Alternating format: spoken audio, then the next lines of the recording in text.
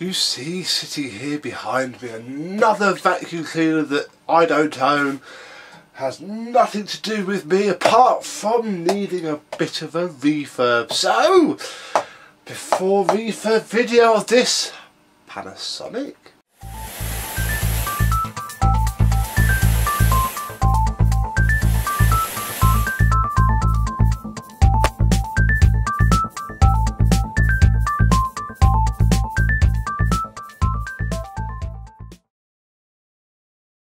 Yes, hello my vacuum cleaner chums, how are you? Today we have a machine from Mr. James. Yes, I think this is the last one that I've got to film. Don't know when you'll see it though, so I'll keep a little bit quiet about that. But yes, we have a Panasonic E42n. Yes, the electronic version of the trusty old Panasonic uprights. How lovely they are. Yeah, and it's pretty damn filthy, really, all over. It's mouldy, it's scuffed, there's paint all over it, the tools are full of dust. It is not a happy machine, but we all know what happens to not very happy machines. They don't stay not very happy for long. So what is it? Well, what do we have? We have the hose, typical short, terrible, I'll be honest. There is an extension hose you can get for these, but I think James has one, so that sort of makes it okay. In here we have the small tools. That's one side, I'll show that later. Then we have the upholstery tool and the dusting brush. Very weird dusting brushes because they look like they should be really soft, but they're not. They're quite stiff, but they're better than some, and they just sit under there like that. We have an extension one with built-in very dusty crevice tool. They just sit there and are perfectly happy, really. Let us unclip the cable. It has a very non-age appropriate MK plug on it, which Mr. James very kindly said I could keep. So thank you for that, James. I shall stick a more age appropriate 1990s-ish plug on there. So, right, it hasn't exploded, so that's good. Suction's on low. Let's see if it actually works. It does.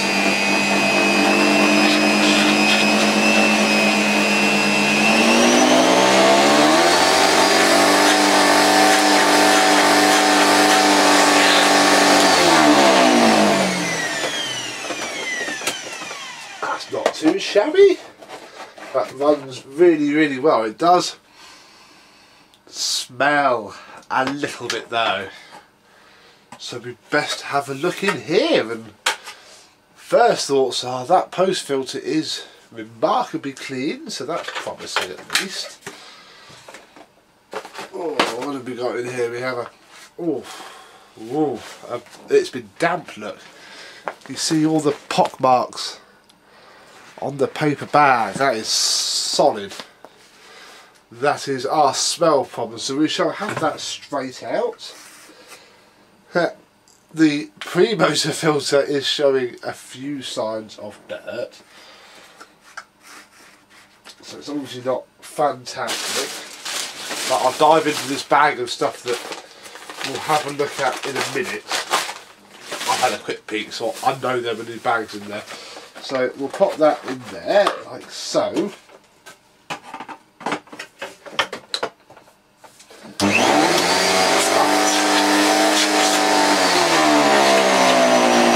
Much better. The suction is not fantastic, but it has some.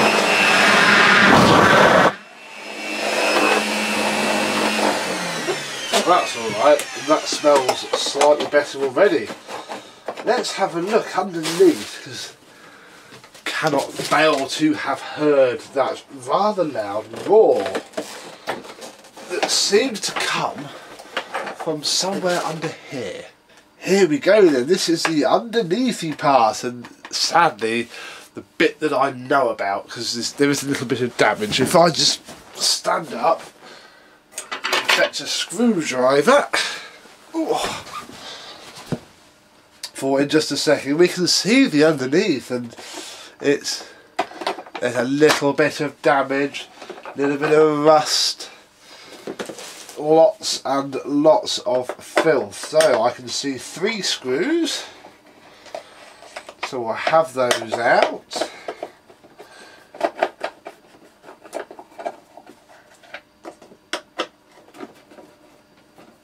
The reason there's only 3 screws brings me quite nicely onto the bit that I took out the tools, because this is what's left of the mounting for the 4th screw. There is nothing I don't think I can really do with that. It might glue back on, I suppose, but that really does involve, oh yeah, no, look, it's just crumbled away into my hand. So yeah, if you wanted to fix that, you would need a new hood, and I don't think it's quite worth that. By the time I've glued up that crack in the base plate,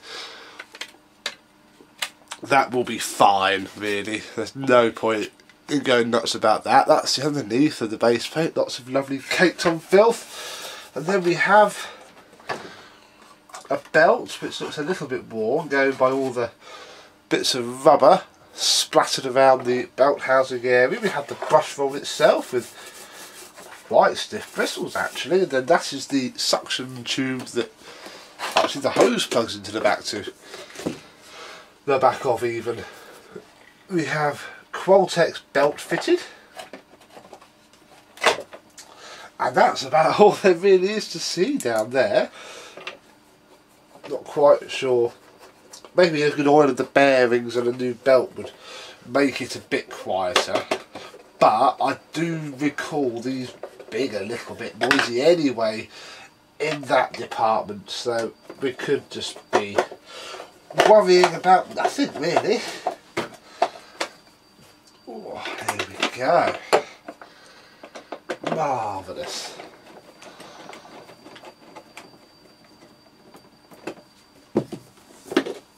I suppose you best see if it... Ooh, hello. That's not good.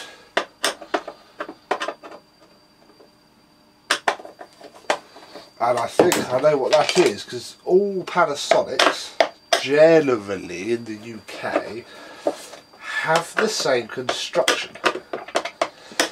And why that is blobbling about like that is down here, yes. That, annoyingly, and it's already been tweaked with that bit of tape, is worn, and that goes through there and into the main chassis. And that is what provides the pivot for this side. That side's got a clamp around the belt spindle, as most uprights do. This doesn't. This relies on this plastic part here.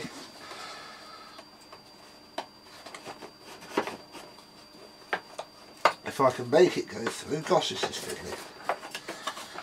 There we go. Being in there, so it's not, so as to lock it all in. So that's going to need some thought. Probably also some glue. So we'll look at that. Oh, I'll look at that in more detail when I refurbish it. But for now, for this video at least, it should hold itself together. It might also quieten it down a bit as well. We can but only hope. Oh, there we are. Got that there. That one there's a chunk missing out of the base plate in this back corner as well. But for the cost of getting a matching hood and base plate, you could buy one. You could buy one of these. They're always dirt cheap. Even without the electronic power adjustment they did this colour, it would just be easy to get a whole donor machine. And I think with a little bit of glue should be alright. See if it actually works. like at picking up dirt. We know the motor fans.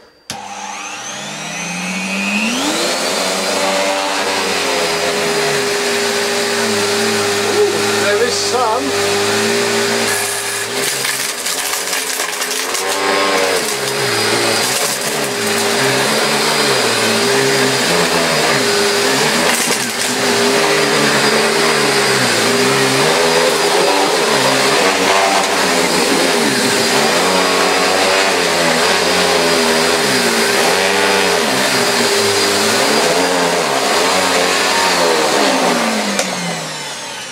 That works really, really well. There was even some agitation. See if we can capture that a bit better on the old camera. So you're way down on the floor, and I put a little bit of sand, and hopefully we can roll the machine over the sand. And in fact, you can see here this has the open-ended brush roll end caps that the earlier ones used to have before. I think some kid got his finger caught in them, and there was a court case. And they stopped doing it. Oh, I've been playing with the camera. Oh gosh. I'm going to set my shot back up because you're not pointing. There we go. That'll probably do. Let's see.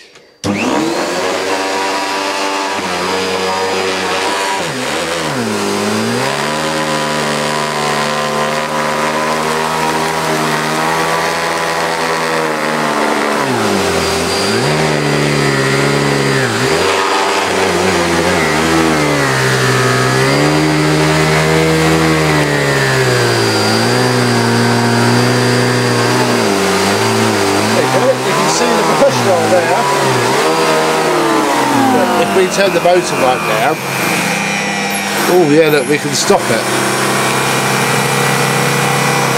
That's clever.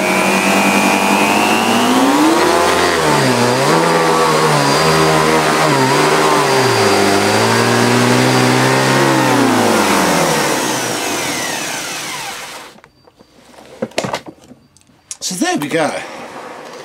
That works well. But what else do we have with this machine? Well, in this little bag, Mr. James has been parts hoarding. That's what I like about Mr. James. He always gives me all the parts I might need for whatever work I'm doing. Oh, just turn that light off on my camera. There we go. So what have we got? Well, we have a non-genuine packet of bags. We have an instruction manual. But not for this machine, which is a bit odd. We have the MCE 44, 46 and 47. Not the 42, but we have a manual.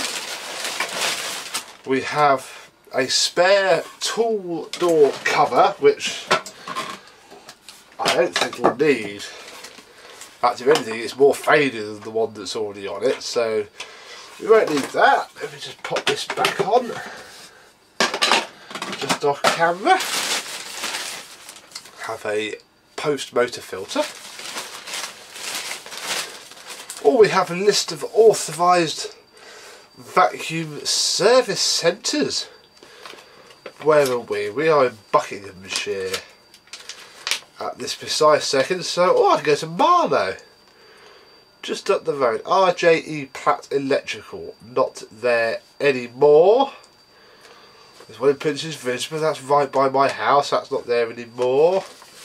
How about Oxfordshire? How close to home could I get my Panasonic serviced? I don't know, I cannot find Oxfordshire. Wales, Scotland, Ireland, Suffolk. Oh, hang on. O comes before S, doesn't it? Ah, N. Ah, Oxon. Ah, Tame. Tame Domestic Services, 68 Park Street. I know there used to be a vacuum shop in Tame. Sadly, looks very different now. It is now houses. It's opposite the BP. What else is there? Well, we have a very nice genuine packet of bags, which I knew we had. That's why I put that in for this little demo. So we can put... I should really put anything because we can HEPA flow it. So we've got some bags which we won't need. We have a electrostatic clean filter. This is, I would imagine, the replacement for that. So there we go, look, it's a nice brand new filter to be fitted. Oh, there's another instruction manual again though for the 44, 45 and 46. Not the 42, although they are identical in every single way. So that's alright. Oh, blimey. Another load of genuine dust bags. We've got 4 here. Ah, these are antibacterial. Oh, these should have been fitted instead of that other bag, because that other bag's wrong. It's antibacterial. So these are the 2 designs of bag that Panasonic ever did. I don't think I've seen these before. I've had tons of these. Never seen these. I had to take that packet up. It's torn all down its seam. So there's that. We have a brand new belt, which is good. We have the 2 end caps for the brush roll, because they do just slide in. I just checked with James if he actually wants those fitted or not, and for reasons I don't quite know, a spare brush roll. So, which I don't think we'll need. In fact, if anything, this is in worse condition than the one that's fitted.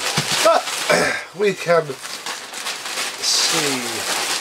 So there we go. We have all the bits we need and more to get this little fella up and running. It's never going to be a minter, but it does work very well, I must say. That's not too bad at all. So we have our pile of spares, we have our pile of vacuum cleaner, and I think we are done. There's not a lot more that I can really tell you about the thing, because they are what they are. So it should be a nice, easy, strip it, wash it, polish it, reassemble it job only.